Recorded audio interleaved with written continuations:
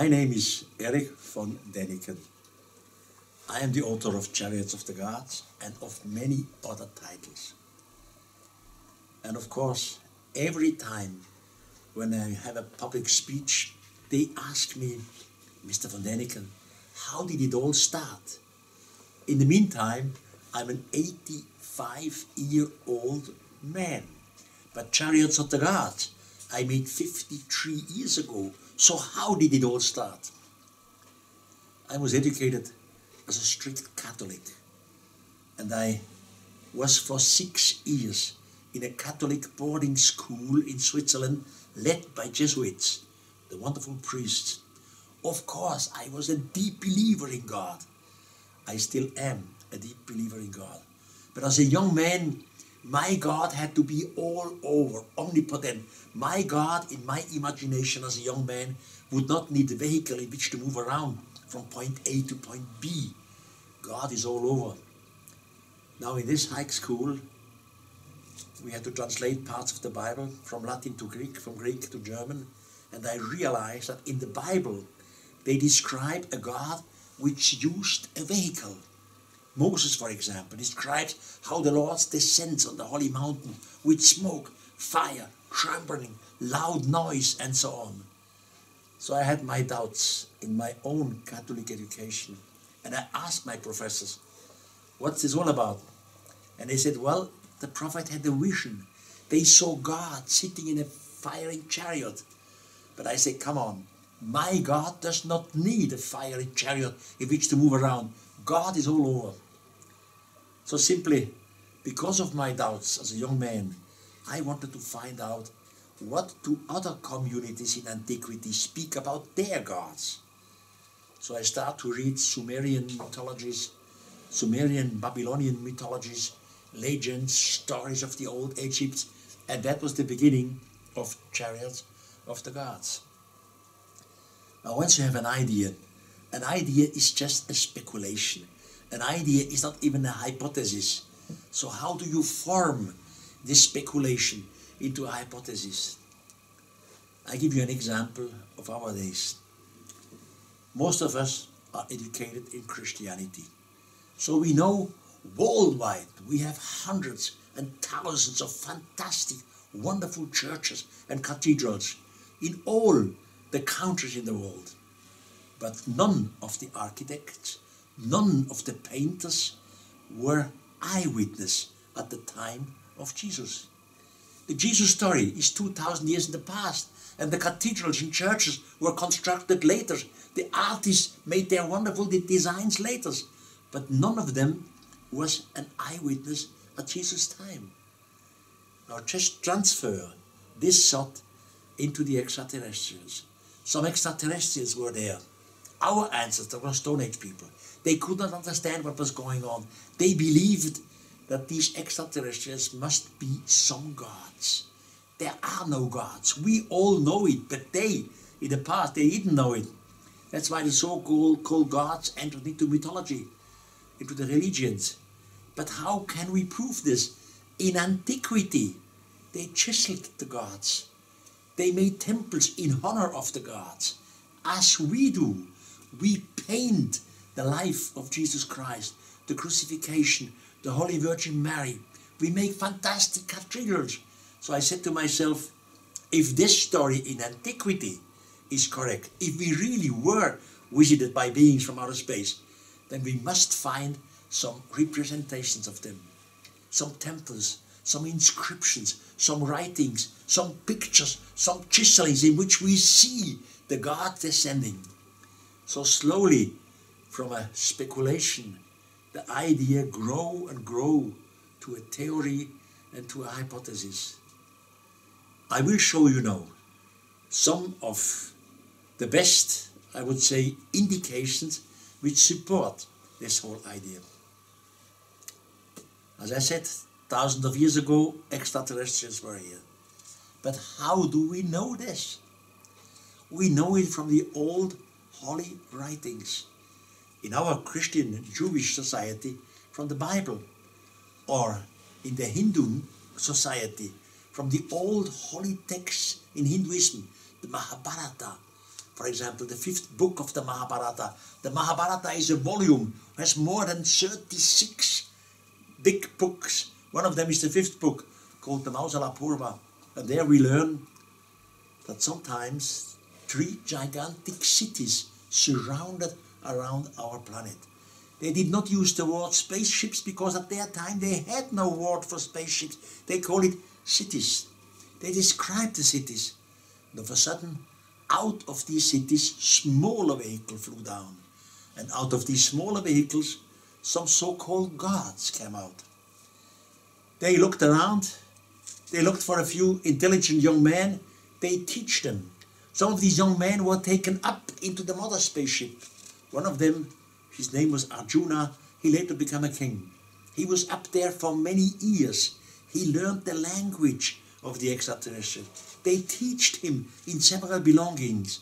And when he was back on Earth, of course, his fellow Earthlings asked him what happened. And he told the story.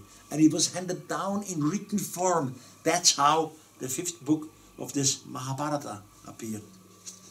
And there, Arjuna, the eyewitness up there, said, when he came up there, he saw cities in the sky. They looked like gigantic bulls. One bull was connected to the other bull, and they surrounded around the earth. Arjuna now even describes, he was taken up there with a small vehicle. He calls this small vehicle a Vimana. Now the word Vimana in ancient Hindu definitely means flying objects. And there are different descriptions of these Vimanas. Some of them with wheels, other without wheels, and so on. So he was brought up with a Vimana to a mother spaceship, to one of these cities in the sky. Arjuna even gives the name of his pilot. The name of his pilot was Matali. Once up there, the strangers taught him their language. They taught him in astronomy, in different sciences, also in engineering, etc. And Arjuna learned that these so-called gods, the extraterrestrials, they had difficulties among themselves. They had fights among themselves. They were not all of the same time. Some of these extraterrestrials wanted to destroy the earth.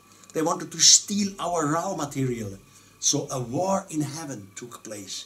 And Arjuna was an eyewitness.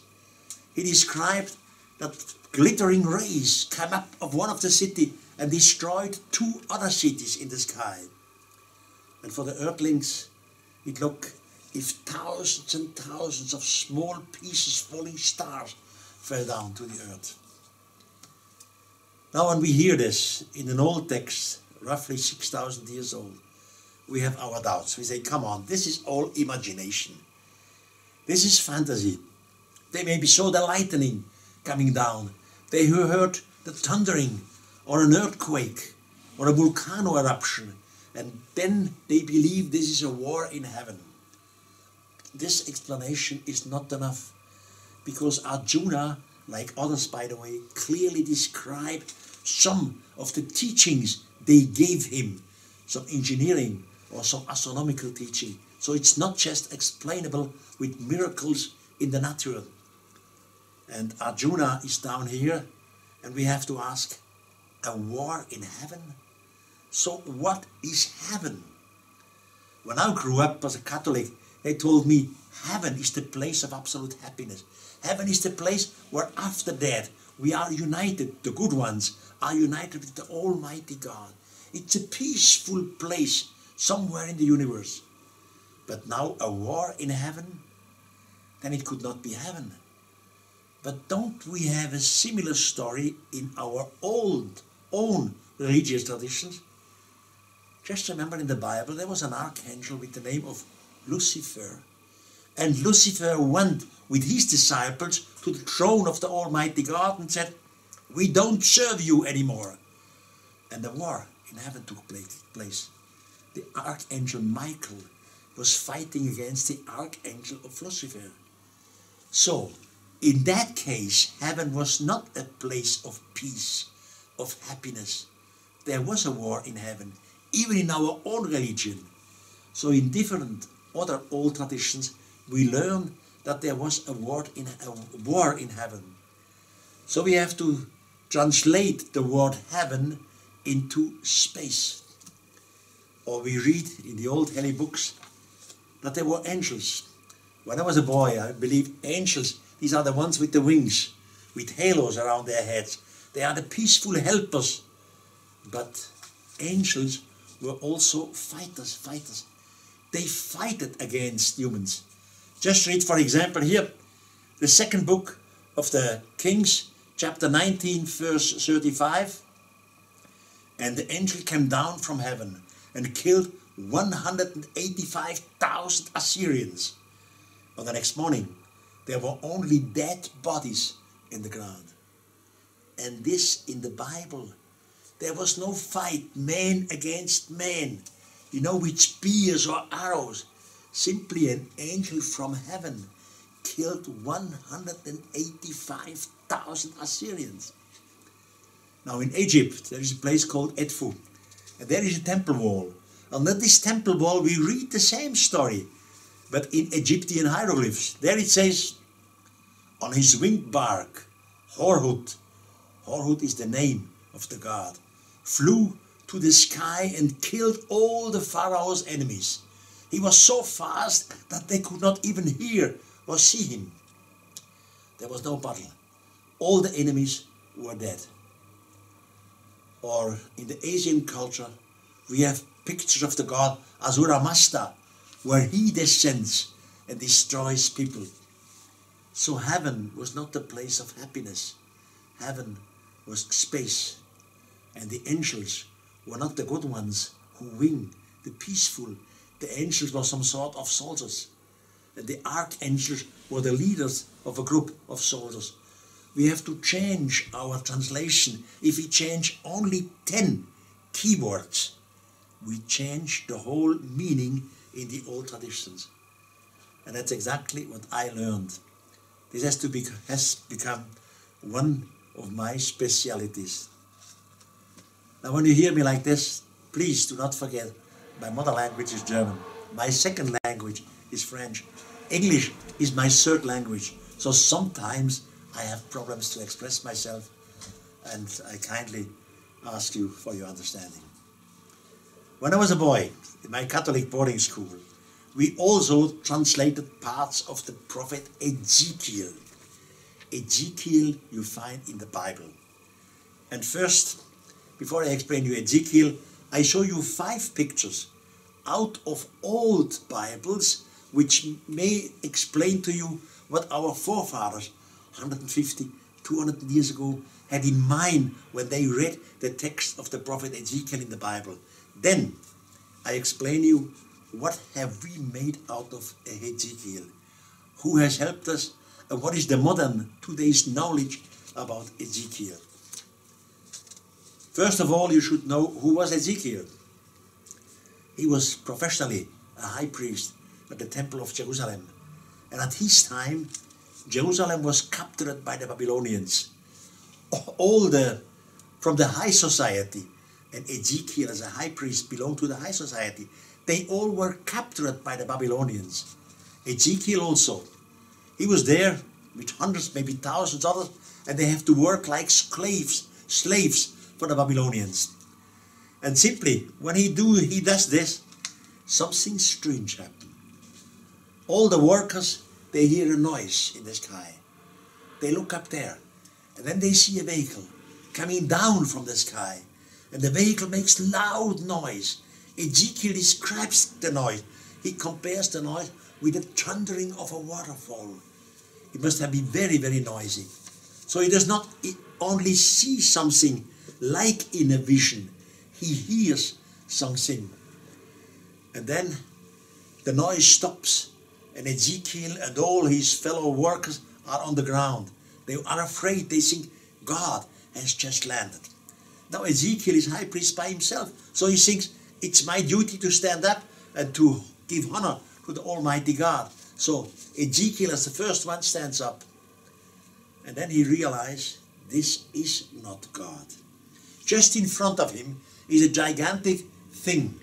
Ezekiel calls it the splendorness of the highest. And here be careful when you read the Bible.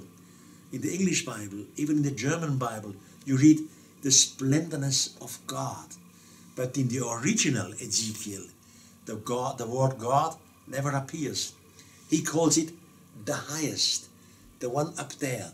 So Ezekiel sees something which he cannot explain. He calls it the splendorness of the highest. On top, he sees something like a glittering thing which he cannot explain either. And inside this glittering thing, something like a throne. A throne is a place where somebody sits. And on this throne is the highest sitting in glittering clothes. He has something around his head which Ezekiel cannot understand. And just below of this splendorness of God, he sees 4 living creatures. And the 4 living creatures had wings. And when the wings moved, he hears this extremely noise which he compares with the thundering of a waterfall. Under these wings, he sees some wheels. He sees the legs. He definitely describes the legs. He said, they look sparkling like metal. And then he sees the wheels. He describes 4 wheels. And here it becomes complicated. At Ezekiel time, wheels do exist. Ezekiel knows wheels which go forward and backward. But the wheels he sees here, on the splendor of the highest, they can not only go forward and backward, they can go on the right and left position. So in all 4 directions, without making a steering movement. The wings never move. Just imagine you are sitting in the car. You are sitting before your driver's wheel. You turn your driver's wheel and the wheels in front make a turning so that you can come into the curve. Ezekiel sees a wheel which go forward, backward, right and left, but it makes never a turn. The wheels never turn. That's what confuses him completely. He writes 4 times about the wheel, etc., etc. Just read Ezekiel when you have time. You will realize it's a fantastic story. And very important, Ezekiel is an eyewitness. He speaks in the first person. I did, I saw, I heard, not in the third person, as somebody have told me this. Now it's in the first person. It's roughly 30 years ago. I had a speech at NASA, American Space Administration, in Huntsville. And during my speech, about 5 minutes, I explained the case of the prophet of Ezekiel. After my speech, we had a wonderful dinner with all these rocket men, these professors and doctors, and the leading man of the engineers, Mr. Joseph Blumrich. He was a former Austrian, came to me, very friendly, and he said, yes, Mr. von Däniken, that was quite interesting, but in the Bible, you will never find technology. The Bible, these are visions, these are dreams, these are ideas. Maybe Ezekiel was an epileptic, but no reality. There is no technology in the Bible. So you will definitely lose the case. And then he friendly said, I must admit, I never read the Bible. I never read Ezekiel. That's what I'm going to do now. And Joe Blumrich, at that time, the chief of the department of this construction, that was before the moon landing, he started to read Ezekiel. And step by step he becomes curious. Ezekiel made clear descriptions of what he's described, the splendorness of the highest. So this NASA chief started to recalculate, to make designs. Then 2 other NASA high engineers came to his office and said, Joe, what are you doing with the Bible on your desk? And Mr. Blumrich said, hey, this man Ezekiel, he clearly gives description which are usable to us. We can recalculate and redesign Ezekiel. And that's what they did. So they turned absolutely their meaning. And here you see the result of what NASA did. That was what Ezekiel described as the splendorness of the highest. On top, you see something which was glittering. It was a commanding space with the view all around. Inside, Ezekiel sees something like a throne, a chair, the place where the commander was sitting, in glittering suits, which Ezekiel could not explain. And then Ezekiel speaks about the 4 living creatures. Well, I'm sorry, where are the 4 living creatures? Don't forget one thing. At Ezekiel's time, there was no motors, something which moved by themselves. In their eyes, must have been living. Now, these wings moved by themselves, so in their eyes, it was living creatures. It is definitely clear that Ezekiel means the helicopters, because he say, when they stood still, the wings were looking downwards. When the noise started again, the wings went up. He even described when the wings lifted up from the earth, the wheels were lifted up too. Of course, when a helicopter's wings take up, the wheels take up too. And then the legs and all the detail. And the wheels. The wheel is one of the very, very important indication in the case of Ezekiel. You remember, Ezekiel wrote that the wheels could go forward, backward, left and right without making a steering movement. This was confusing for the NASA engineers. And finally, they reconstructed the new wheel. And there it is. This wheel is separated from the wheel's axis into different little segments. Each segment ends in its own little axle. And it's clear, with this wheel, you can go forward, backward, right and left without making a steering movement. You can move in any desired direction. By the way, NASA got a patent on this wheel. So we have an international patent for a wheel, and in reality the whole idea comes out of the Bible. I think this is not bad. Now, when you read Ezekiel, you realize of a sudden he says, the splendorness of the highest returned. That means this vehicle was coming a second time. And this time he says, the hands of the highest took me up onto the chair. In my view, he was simply sitting on the chair of the co-pilots. Then they fly away. Ezekiel feels the start. He says, and they pressed me into my chair. But he doesn't know where they fly. He writes, they brought me to a very, very high mountain. No idea where he was. Then he sees under him something like a big village or a small city. And the man next to him, the pilot, explained to Ezekiel, look at all this, look down there, and keep it in your mind, because you have to write about all this. And Ezekiel realized they fly over this big village or small city, and in the center of it was something like a temple. And there you have to be careful. Ezekiel always uses the word, it looks like. It looks like a human. It looks like a temple. It looks like a building. Why is it? It looks like. Why does it say it is? Because he doesn't know himself what it is. He has to use the comparisons. He says, it looks like a temple. Now, we have to ask ourselves, what was a temple some thousands of years ago? For the people at that time, a temple was a building for the gods. That's why they were living. Only later, a temple has to become a holy place in the sense of spiritualism, in the sense of religion. So Ezekiel sees in this big village something like a temple. He himself is sitting in the chair of the co-pilot. They fly over it, over the so-called temple. The splendor of the highest came to a standstill. And slowly, slowly, they descend into the building. And at that moment, Ezekiel realized that the noise of the wings were as double as loud as at the first time. Because now the echo comes down, the echo from the walls. Finally, they came to a standstill. It becomes quiet, the motors are shut down, and Ezekiel goes out of the vehicle. And there another one in glittering clothes came to Ezekiel.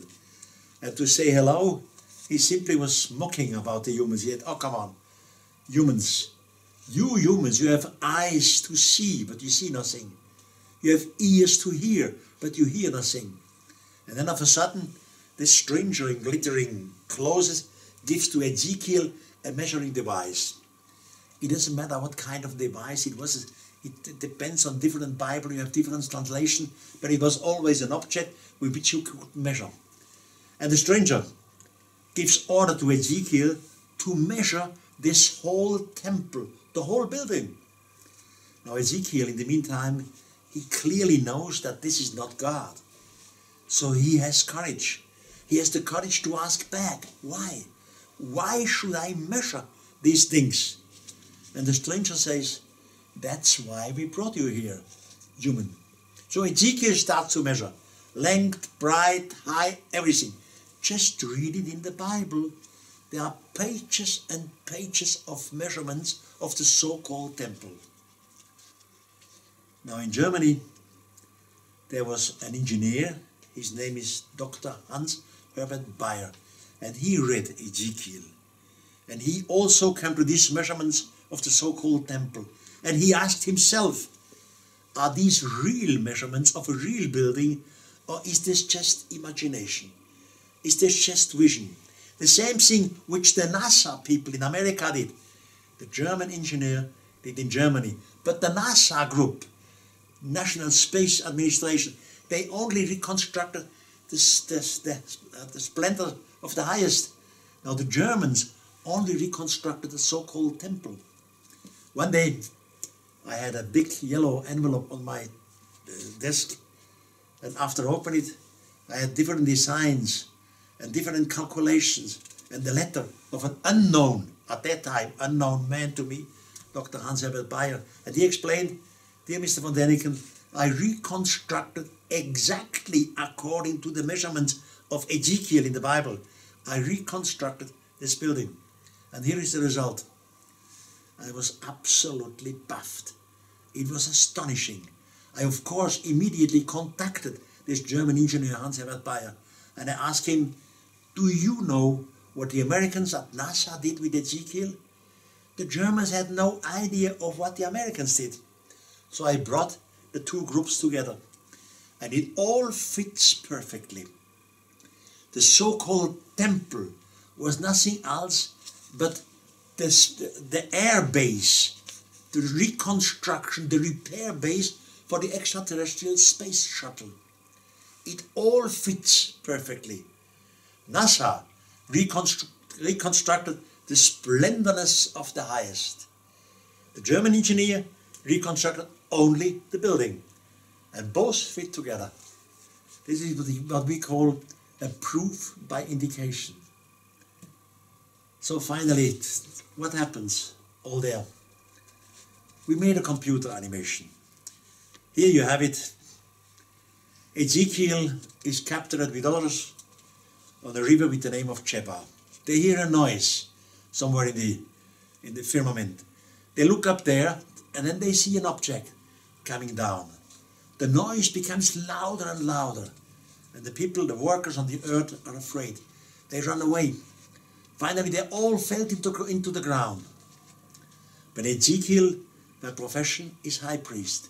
He believes that the Almighty God has arrived, that it is his duty to give honor to the Almighty God. So Ezekiel as the first stands up, and then he realizes this is not God. He realizes this is something which is technical, but I cannot understand. So he calls the whole thing the splendorness of the highest. He describes the wheels. He describes the wings. He describes that between the wings there was something glittering. It was the cooler for the atomic reactor. He sees the feet which were sparkling like metal. He realized that different four wheels which could go into every direction, to the north, to the south, to the east, to the west, without making a steering movement, which astonished him completely. Finally, he was taken up. He was putting into the chair of the co-pilot. They start. Ezekiel even feels the pressure on his body when they start, but he has no idea where they go. That's why he writes, they brought me on a very, very high mountain. When you read Ezekiel, that's important. It does not say they brought me on a mountain. It does not say they brought me on a high mountain. They say they brought me on a very, very high mountain. And beneath of him, of a sudden he sees something like a big village or a small city with different buildings, and in them one big building, which he says, it looked like a temple. He himself is sitting in the splendorness of the highest, and he realized that the splendorness of the highest makes a standstill over the so-called temple. Then slowly, slowly, the vehicle descends, moves into the building, which means the building had no roof. And at that moment, Ezekiel realized that the noise of the wheels of the living creature was as double as high as before, because now he hears the echo, which comes back from the wall of the wings. The vehicle comes to a standstill, the motors are shut down, and of a sudden, this strange man in glittering suits come to Ezekiel and says, "Oh, human, you humans have no eyes. You have eyes to see, but you see nothing. You have ears to hear, but you hear nothing." And then he has a measuring device in his hands, and he gives order to Ezekiel to measure the whole temple. And Ezekiel has the courage to ask back, "Why should I measure the temple?" And the stranger simply say, "That's why we brought you here, because you have to measure this temple." Now here is the moment to make a short stop to ask us about the religious explanation. I have studied Ezekiel in my school. We have translated Ezekiel from one language to the other, and I know very well what I am talking about. In the religions belief, they say Ezekiel had a vision. He saw the Almighty God on his wonderful throne sitting. But as I said before, I'm a deep believer in God. I am one of these humans who still pray every day. But my God does not need a vehicle which moves from one point to the other. My God is all over. Then Ezekiel is brought down, and he gives every detail, as we just have seen before, of this splendorness of the highest, of the building, etc., etc. The religious interpretation is simply wrong. In religion, they believe that Ezekiel has a vision of a future temple in the future Jerusalem. Now you have to ask yourself, Ezekiel writes as an eyewitness. He says, "I saw, I was there, I hear." But when you read Ezekiel about this temple, you will read, "And the temple will be such and such large, so and so long, so and so high." Will be means future and not present. But Ezekiel was talking in the present. Why is the Bible translated into the future? The temple will be, because the theologians believe that Ezekiel has a vision of a future temple in a future Jerusalem. But this is wrong again. Ezekiel describes, "They brought me on a very, very high mountain." In Jerusalem there is no mountain, no very, very high mountain. He's not talking about the future. He's talking about the building which exists right now. And why? Why did he have to make these measurements? The stranger told it to him. "That's the reason why we brought you here." Why? For what purpose should Ezekiel, a human, some 2,500 years in the past, measured a building of the extraterrestrials on a high mountain? What for? I simply have an idea. Ladies and gentlemen, imagine the situation. Ezekiel is high priest. He is captured with many, many others. They have to work like slaves on a river called the river of Chebar. They are there. Now all of a sudden, the whole working group hears a noise. Then they see a vehicle coming down. And the vehicle, some of the vehicle's arms come out and took Ezekiel. Ezekiel is the leader of the group. He's high priest by profession. They took him away. Now all his colleagues asked themselves, what happened here? This was God. God took Ezekiel away. Now a few hours pass, maybe a few days, we don't know, and then they bring back Ezekiel. Now they are all happy. They stand around him, they asking, hey Ezekiel, what happened to you? Where have you been? And Ezekiel is very proud and he explains to them, I was there, they brought me on a very, very high mountain, I had to measure a building, here are the measuring dates.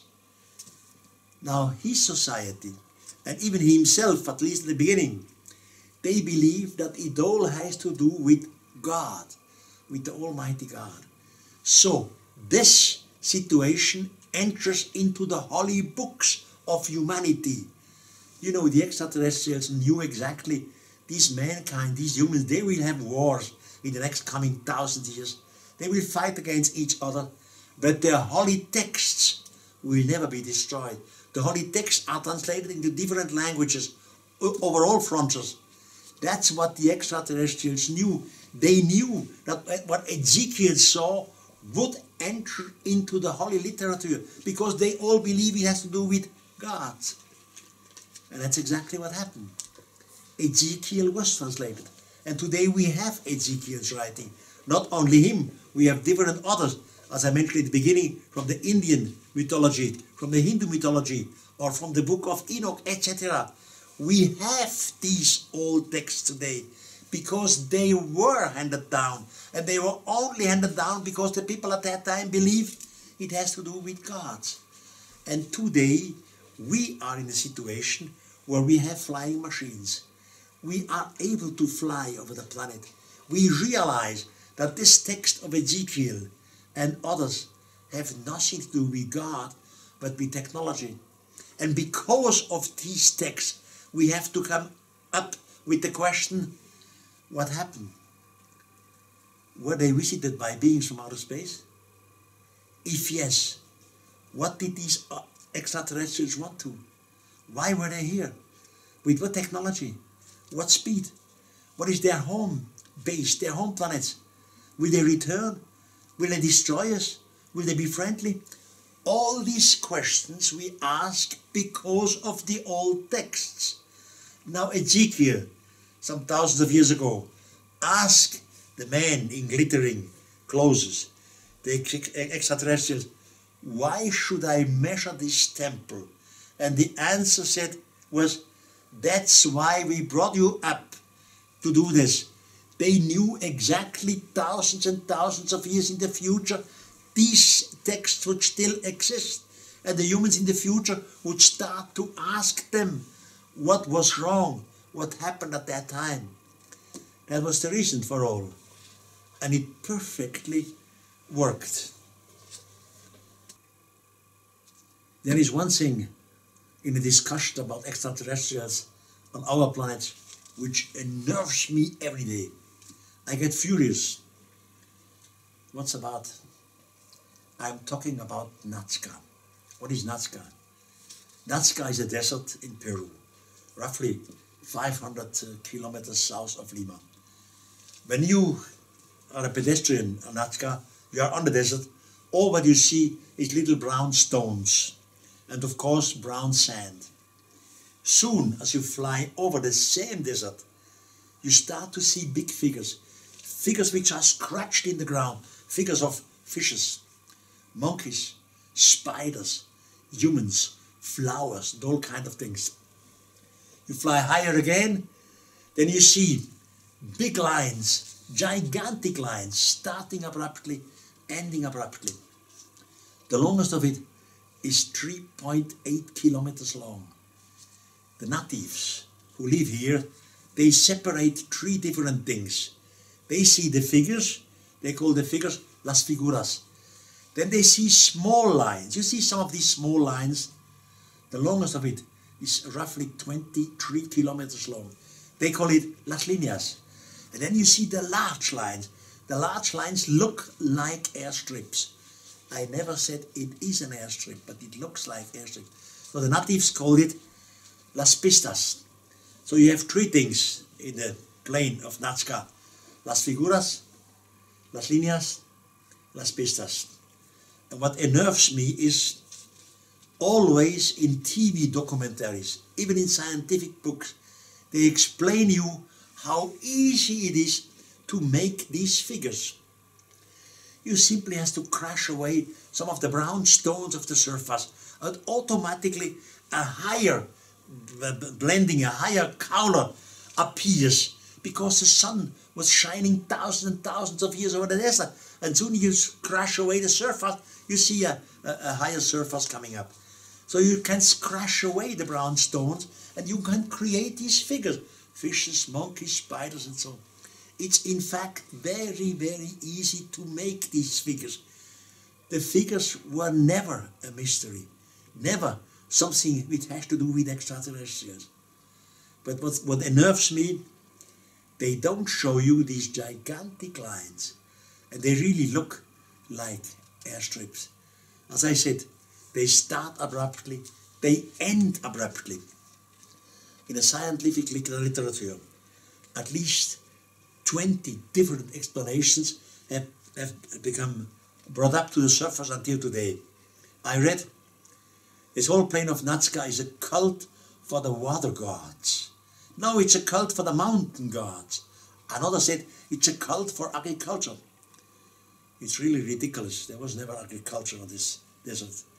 Others said it was a pre-Inca sport place, something like a pre-Inca Olympia. Others said it's just a Fata Morgana. Then a start place for hot air balloons. I read in a scientific book these lines were acre plots, boundary makers, procession streets, maps, a cultural atlas. All kind of nonsense has been suggested by the community, but all of them never came to the truth. You see some of these lines? This picture, which you just see now, scrap it into your brain. You will never see it on a TV documentary or never in scientific books. And this is original Nazca. It even becomes worse. Here we have a line, and you see this line. Under the line is a zigzag line. And it's something, it looks like an airstrip. It is never shown on documentaries.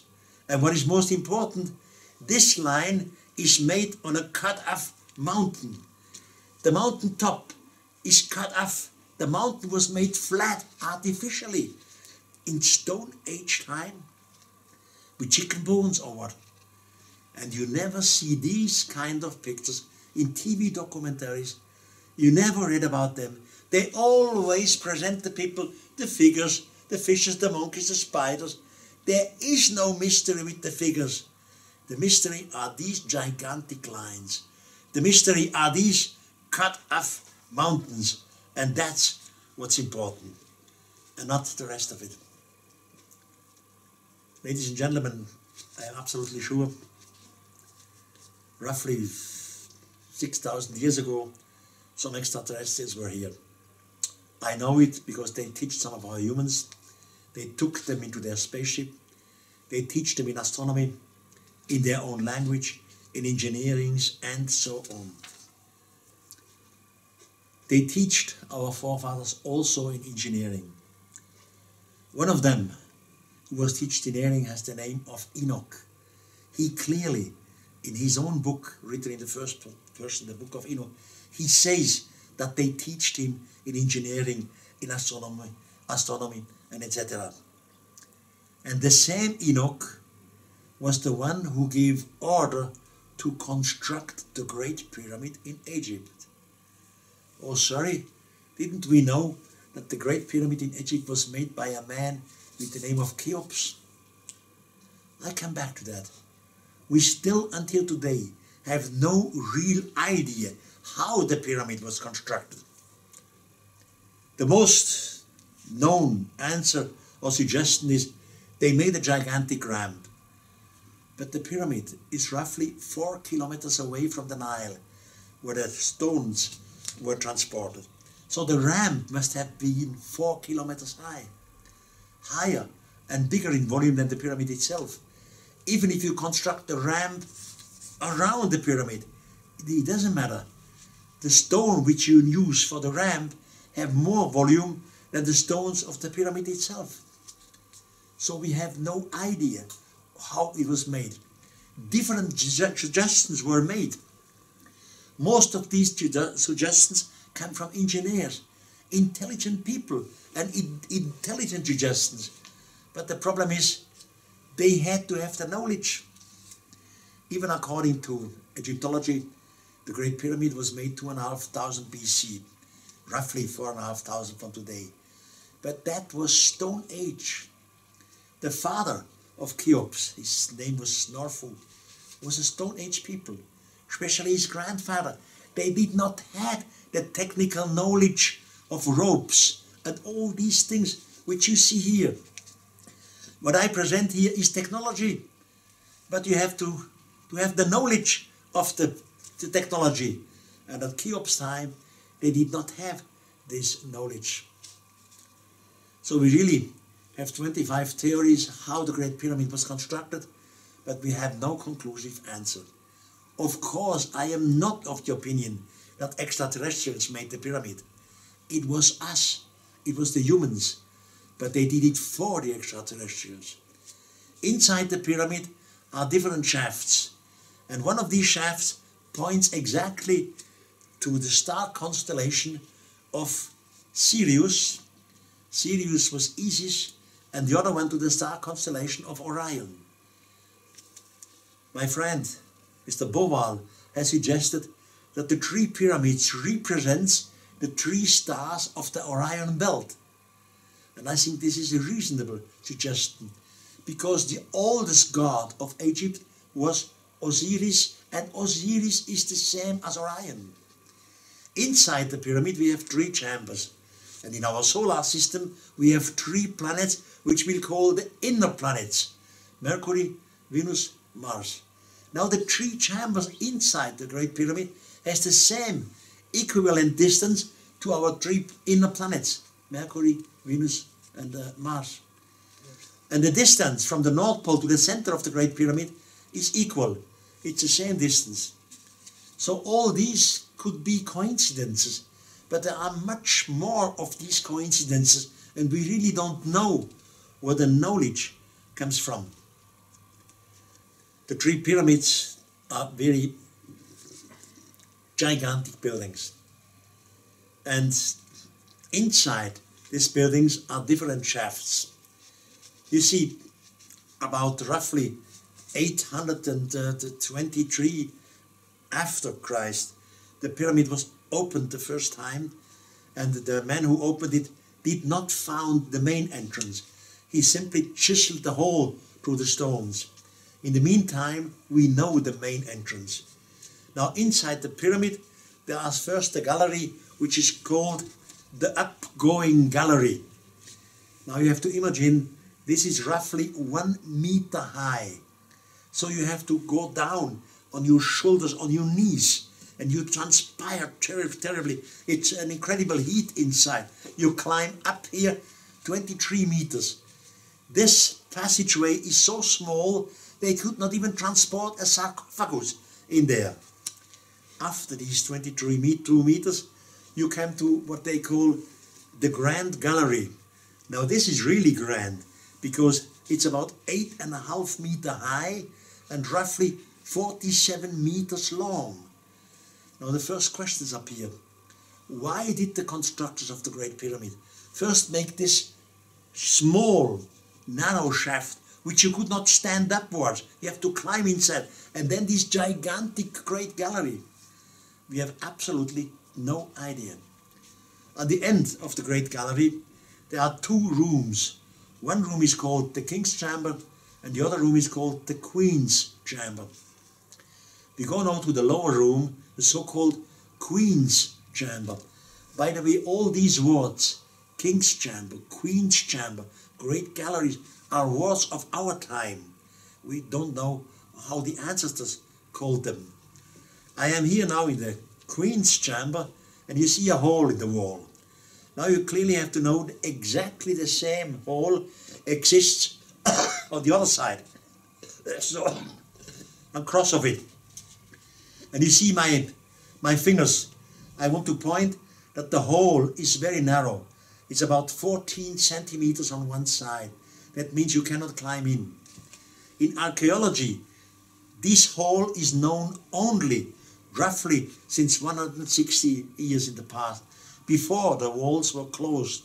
And then a British man came to the pyramid, and of course he was looking for treasures, and he was knocking on the wall, and it sounded like hollow, so he took a hammer and a chisel, and he opened this little shaft, and on the other side of the wall the same shaft. In archaeology they believe that these are ventilation shafts. This is ridiculous. I just told you the shafts were closed, so there was no air coming in. And in archaeology they always suggest that the shafts, both shafts, the one on the north and on the south side, are more or less 8 meters long, and then they have a blind end.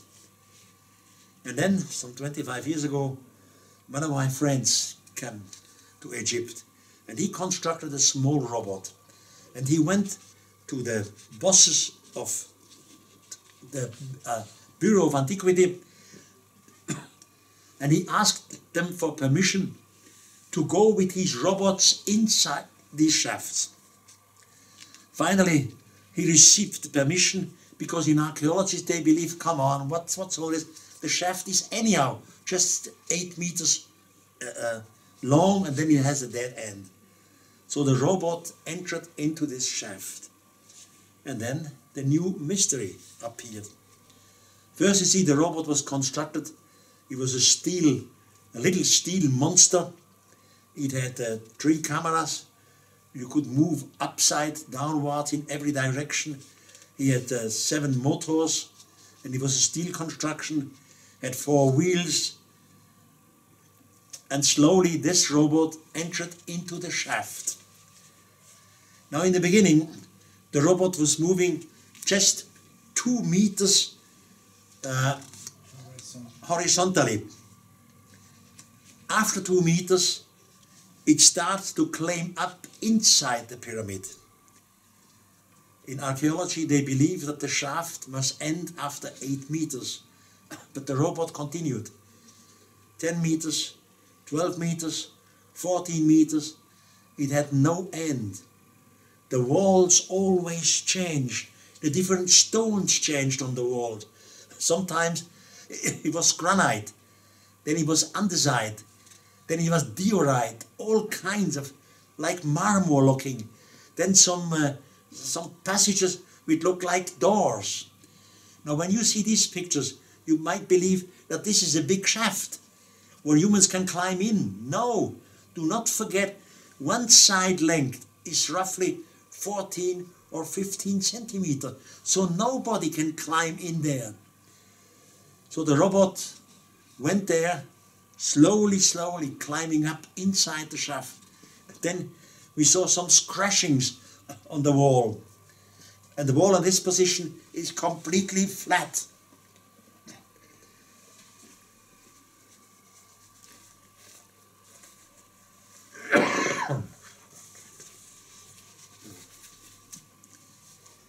The 8-meter passage was gone long time ago. The robot continued. 20 meter, 25 meter, 30 meter. After 32 meter, he came to a standstill because a stone blocked the way further up. Now the robot moved forward and backward and finally managed to pass this block, and he continued his voyage inside the Great Pyramid. This was the position of meter 32. After that passage, the robot climbed up and up 40 meter, 45 meter, 50 meter, 60 meter, and only at 62 meter the robot came to a standstill. There was something like a door which had 2 bracelets. One of them was broken up.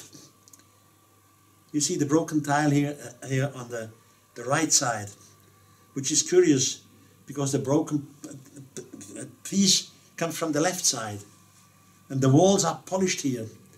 Now if you look at the lower end of the picture, you will see a light, a small light, just it's a light of the laser of the robot, and this laser light will pass under the doorway, which means there must be something behind the doorway. So this could not be the end of it.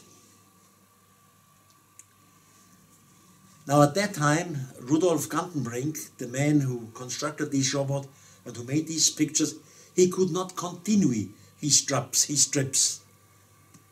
About 4 years later, from the American side, the National Geographic Society came with another robot. And these American people, they made a hole through this small door. And with their robot, they put a camera into the small hole into the door. And what they could see was simply 23 meters behind this door, there was another door. A room first and another door. Again, years and years passed. And then a rich man came, a rich man from Singapore. And he had the money for another robot.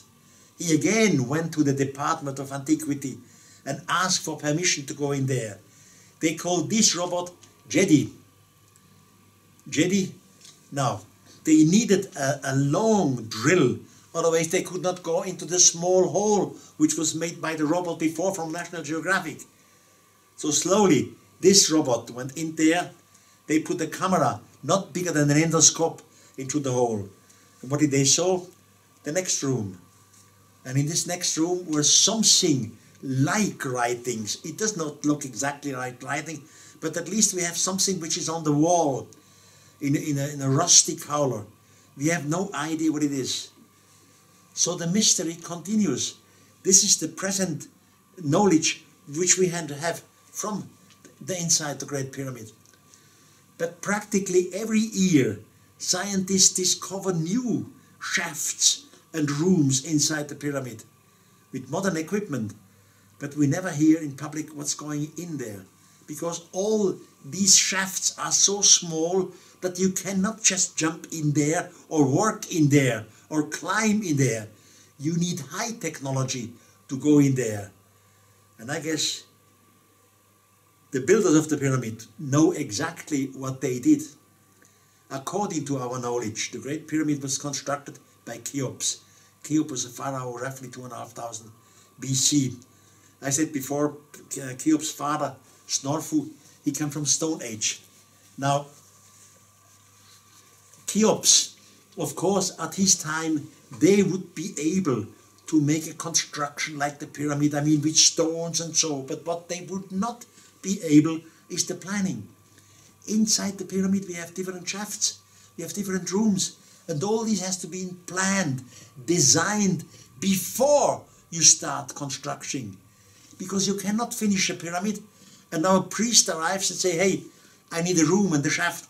But with 14 centimeters on one side, you cannot even climb with the Lilliput man in there. So you have to plan all this before the building. And this planning does not fit into Cheops' times. They were Stone Age people. They did not have the engineering and the calculating and the planning. Now everyone believes that Cheops was the constructor, but the old Arabian writers, they say no, it was not Cheops. The Great Pyramid was made before the Great Flood by a pharaoh with the name of Saurit. And they precisely say Saurit is the same figure which the Hebrew society calls Enoch and the Greek society calls Hermes. Now Enoch, he's brilliant. I know the story of Enoch. Enoch was one of the human, and there is a book of Enoch which he himself wrote in the first person. This book of Enoch was found more than 200 years in an old Ethiopian library. In the book of Enoch, he describes in the first person what happened to him. He says that the guardians of the skies surrounded the planet Earth. Similar as what Ezekiel says. He says 2 guardians of the sky descended. They took him up into the heaven, into the mother spaceship. They teached him their language. One of them, the astronomer, says to young Enoch, humans, look out there. Do you see this little light? You humans call it moon, but the moon has no light by itself. The moon receives its light from the sun. And then he explains why the moon sometimes is high, full, empty, half, etc. The stranger explains to Enoch the solar system. He says to the young man, you see this bright shining light out there? You humans, you call it the sun. But this sun is just a sun like all the other suns. You see these little lights shining there in the universe? All these lights are suns like your sun. And he explains to Enoch that around the sun planets are moving. He explains that our planet, the Earth, is surrounding our sun in 365 days plus weekly hours. All this is astronomy. All this is scientific knowledge. Some of my critics always say, come on, our answers, they simply describe the moon and the stars and the lightning and the earthquake and the sun. They were afraid of it, and so they created natural religions, which is true. In the beginning, our ancestors had natural religions, but the explanation of natural religions is not enough, because nature, the sun, the earth, the earthquake, does not give scientific information. Nature does not say to a human, hey human, look out there, you see this little light? You humans call it moon. The moon has no light by itself. The moon receives its light from the sun, etc., etc. This is scientific information. So the natural explanation does not help. We have to look for other explanations. Now, roughly 2,500 years from now on, the Greek historian Herodotus was in Egypt too. Herodotus wrote 2 books about Egypt, and he made clear differences between what he sees with his own eyes and what he worked with his feet and what they tell him. And Enoch says, Herodotus says that he heard the story that the Great Pyramid was made by Cheops, but he only said, I heard it. And then clearly all the historians which after Herodotus, for example, Diodor of Sicily, Strabon, Plutarch, they all were in Egypt after Herodotus. They correct Herodotus. They say, come on, he's wrong. We asked the local priest, who is the constructor of this pyramid? And the locals did not know it. They say, we don't know, because it was before the Great Flood. And Enoch was living before the Great Flood. Enoch in the Old Testament is mentioned as the first human who disappears from our planet before the Great Flood, long before the later prophet Elijah. Now Enoch, in the book of Enoch, he describes his teachers. They taught him also in engineering. And Enoch gave the order to construct the Great Pyramid. That's what the Arabian historians say. And why? Why should he give order to construct the pyramid? Because inside the pyramid they should deposit all his writings, all his books, because a great flood would come and destroy the planet Earth. And after the flood, the humans should find a pyramid, not destroyed, and inside the pyramid the writings for the future of this generation. But these writings were handed down in the deep past. So I'm absolutely sure inside the Great Pyramid, in some of these rooms, they will find, in the next years, we will find a gigantic library with the books of Enoch. Now this Herodotus, he was also up on the Nile in the city of Thebes. Thebes is what they call today Luxor. And then he writes in the second book of history that the priest showed him on a strait 241 statues, one statue next to the other. And the high priest gave an explanation to every of these statues. And after the end on the road, the high priest said that these 241 statues represent 11,000 340 years. And at that time, the gods from the firmament was among the humans. Since that time, the gods have never returned. That's what Herodot heard from a priest.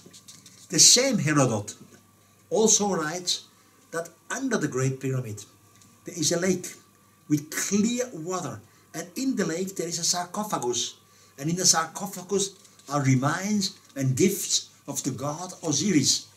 Osiris is the one which is equivalent to Orion. So all this is written in Herodot's books, but our archaeologists never took it for truth. They say, come on, what is he speaking? 11,340 years in the past? This is nonsense. Now, Herodotus made his statement roughly 2,500 years from now on. So we have to add the 2,500 years to the 11,340. Roughly you come to 14,000 years when extraterrestrials, the guardians of the sky, were among the humans. Now in archaeology, they never took these figures for real. The official history of Egypt starts roughly 3000 BC, but not 14,000 BC. And also Herodotus said that under the pyramid there is a sea or a lake. This is impossible. We are in the desert. It's all empty. It's all dry. There is no lake, they said. So they never took Herodotus' word for serious. In the meantime, we know there is a lake under the pyramid. Of course, I was there together with Ramon, with my secretary. Now, the entry is left on one side of the Great Pyramid. You came to a room, and this room is chiseled out of the rock. Now you see these staircases here. They of course date from our time. This is not from Cheops' time. You came to this room, and from this place you go directly into the rock, straight down. And even you see the shaft is so large, so wide, that 2 ladders have room. There's room for 2 ladders inside. Then you came to a small room, and in this small room you see 7 niches cut out of the rock, but only in 2 niches are some sarcophaguses. One of them is of andesite. This is volcanic rock, and we don't understand it because there are no volcanoes near. The other one is granite, and they told me there was nothing in these sarcophaguses. If it's true or not, I cannot know for sure. Now you go down there deeper. You have just seen one shaft which was large enough for 2 ladders. The continuation is not the same shaft. It's smaller. There is only room for 1 ladder. You go deep directly under the pyramid into the rock. Finally, you come to a point where you have to go down your knees. And rectangular, you have to climb on your knees before you can stand up again. And then you see something in your flashlights like water. And closer you see water. There is in fact a lake. It's a small lake. And inside the lake there is a sarcophagus covered by water. You see, the water is so clear we could not use flashlights. If you would have used flashlights, we simply would have a reflection like in a mirror. That's why we have to make these pictures in a way without flashlight. But you simply can see the form, the size of the sarcophagus. Now we measured this sarcophagus, length, width, height, and it's definitely bigger than the second part of the shaft, which was so small that there was only room for 1 ladder. So the sarcophagus cannot have been transported down there. There must be other entries. Now you see it's all covered by water. The Egyptologists, they are clever persons and intelligent persons. They of course knew there must be other entries too. So at one day they brought some pumps and they pumped out the water of here. It's groundwater. Now you see the sarcophagus, the same sarcophagus as before without the water. Absolutely sensational. Also here they told me that there was nothing in the sarcophagus. I cannot find out if this is true or not. But simply imagine how and why does somebody make shafts deep on the side of the pyramid in the ground and makes a sarcophagus in the groundwater. I mean, these are technological problems. Was the pyramid itself not big enough? Not strong enough? What was hidden down here? Why have somebody done this gigantic job? We simply have no answer. It's one of the miracles. And the miracles continue. These so-called extraterrestrials, they teach the few humans, and before they left, they said to some of our humans, we will return in a far future. Do not forget this. Hand it down to the next generations. No. And this promise of return was handed down into every culture of this planet. Maybe you remember when Christopher Columbus for the first time came to Central America, the natives believed he was a god, the long-awaited god. The same thing happens for Hernando Cortés, the Spanish conqueror of Central America. The natives believed he is the long-awaited god. Or Francisco Pizarro, he was the one who came first time to Peru, South America. Again, the natives believed he is the long-awaited god. Or far away, the South Sea, Captain Cook, the British explorer, the native from Hawaii believed he is the long-awaited god. So this explanation of somebody will return in the far future is not an invention of Christianity. This was handed down thousands of years ago by the extraterrestrials, and it entered into mythology, it entered into the cultures, it entered into our religions. I am educated as a Christian. We Christians believe that one day Jesus will return. But the Muslim society say no, one day the Mahdi will return. And as we know, the great Jewish society, they say no, one day the Messiah will return. Now obviously not every religion can be right. Some of them must be wrong. I suggest they are all wrong. Neither Jesus, nor the Messiah, nor the Mahdi will return. Simply extraterrestrials will return. And we have good reasons to believe that at the moment they are back here again. We are observed. We are under observation. Somebody is watching us at the moment. But this is a theme which I explain in a later speak. Now I don't want to go into the topic of the UFOs. Of course I am criticized since Chariots of the Gods. This is very normal. I love my critics. It doesn't matter how you attack me. You are all intelligent persons. I love to debate with you. And some of the critics always say, even if we accept that extraterrestrials do exist, they would never look like us.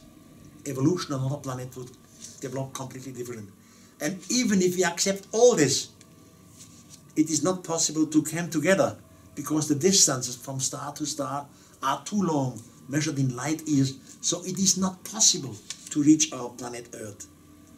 And all this is wrong. I explain this shortly. The next solar system, Alpha Proxima Centauri, is roughly 4 light years away from it. How could we reach this distance? Or even further to Sirius, 8 light years away. How is it possible? With today's rocket propulsion, liquid propulsion, it is absolutely impossible. But of course, our clever scientists have found solutions how to do it. I explain you how today, with our today's technology, we could reach these distances. Everyone knows the space shuttle. With every shot you transport roughly 30 tons of heavy load into an orbit between the Earth and the Moon. Now you have to use many of these space shuttles, not only 2 or 3. You should start practically every 2 or 3 weeks. Every 2 or 3 weeks you transport 30 tons of heavy load into an orbit. Between Earth and Moon you construct of these prefabricated blocks a gigantic ring. It has to be a ring. Soon as the ring is finished, you turn the ring around its own axis. By doing so, you reach centrifugal force. And centrifugal force inside the ring, they work like a artificial gravitation. You don't swim weightless around.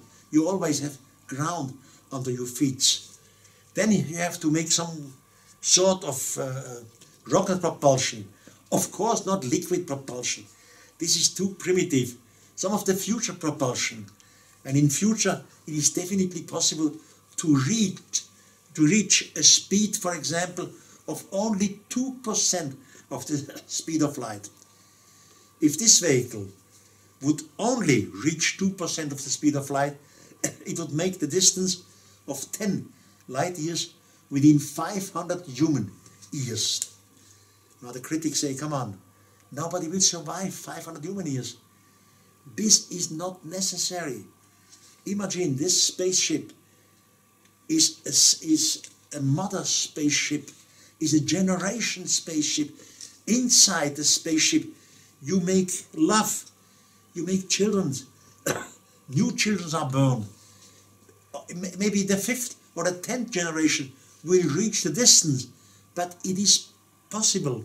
You can do it this way.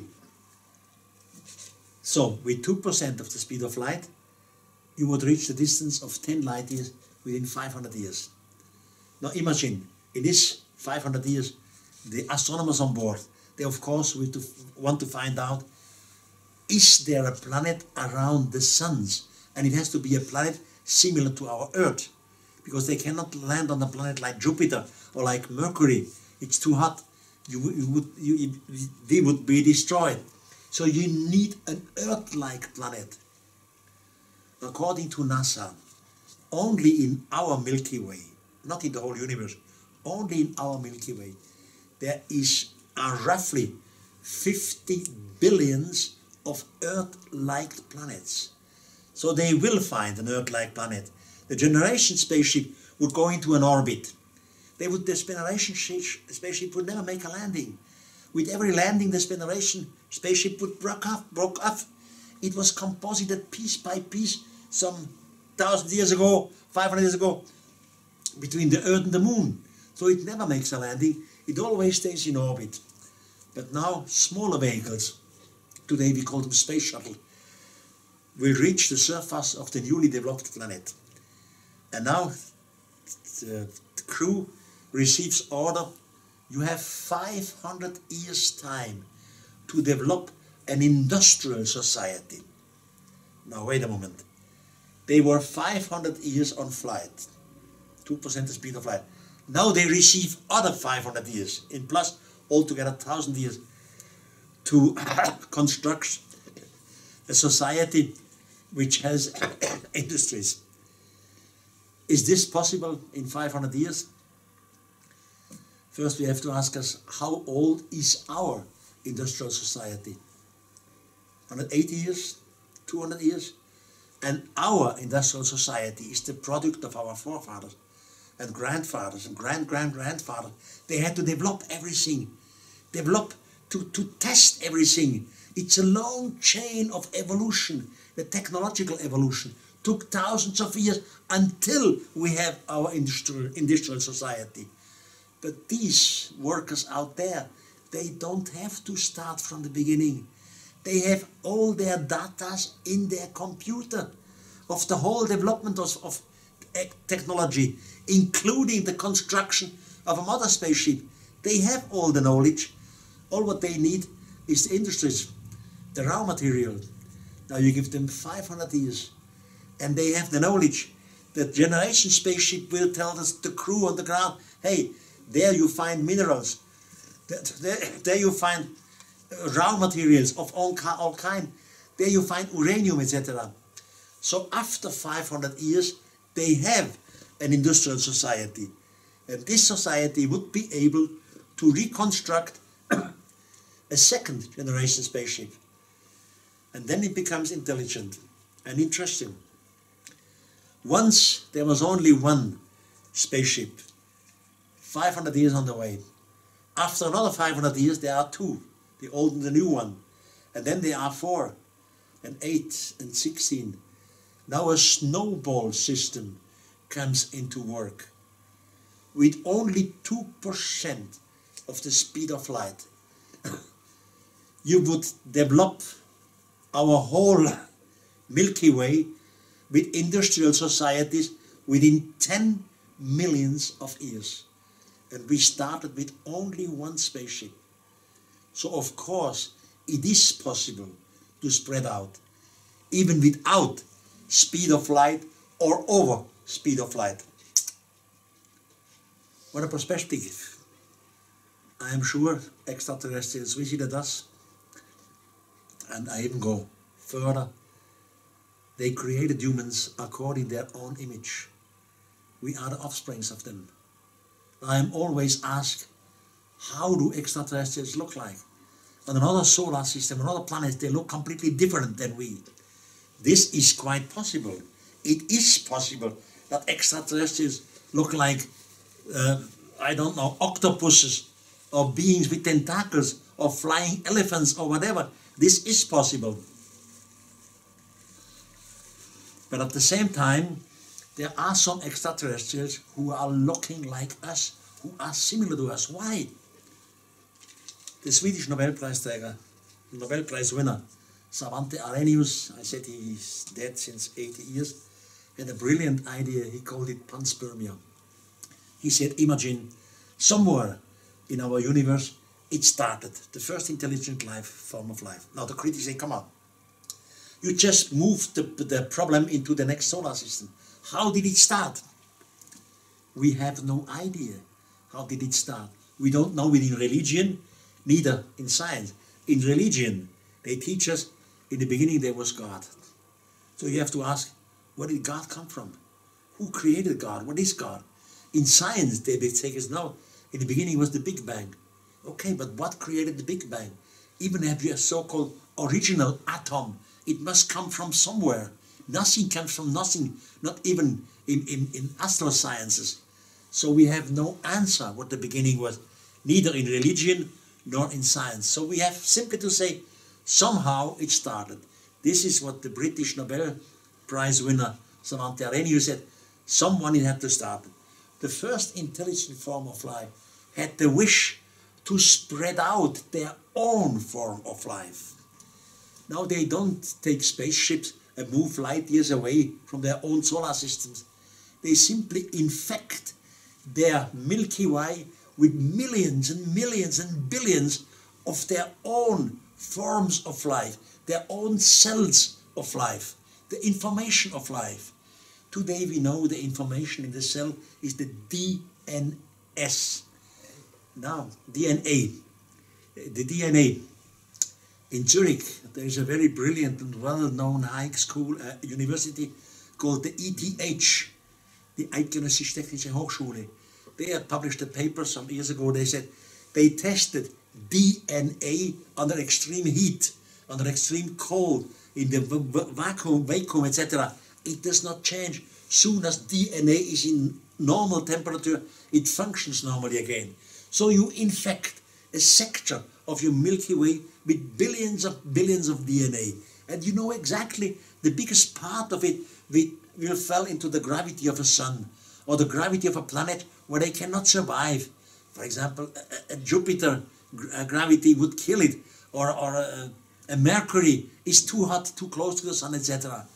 But a small part of it will come into the gravity of a planet which is similar to the one which started the game, like Earth. And now evolution starts. The information comes from outside. This is what is called panspermia. It's directed panspermia. Then you have evolution. All the rest is evolution. But at the end of this evolution chain, you have again somebody with a head, with a body, with arms and fingers and legs, etc. Because they are the offspring of another older society. And this is exactly what all our holy books tell us, including the Bible and the Torah. What do they say in the beginning? And God, or the gods in plural, created humans according their own image. We are the offsprings of another solar system. This does not mean that maybe outside we have beings with tentacles, or beings who look like fishes or monsters, but also we have beings who are like we, because we are the offsprings of them. And all the situation is clear.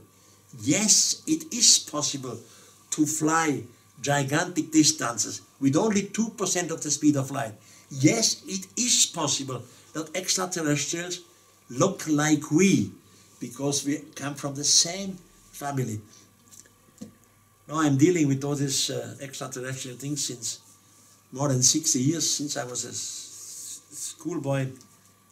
And I always ask myself, why is it so complicated to understand it?